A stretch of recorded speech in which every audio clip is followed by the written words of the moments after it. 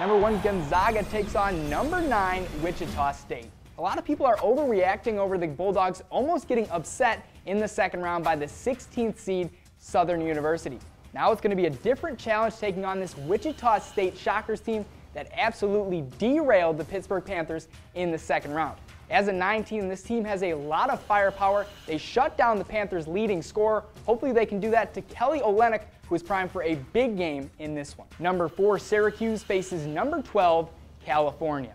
Syracuse set an NCAA record the last time they played in the second round, beat Montana by 47 points. That's the highest margin of victory by a team ranked higher than a 3 seed.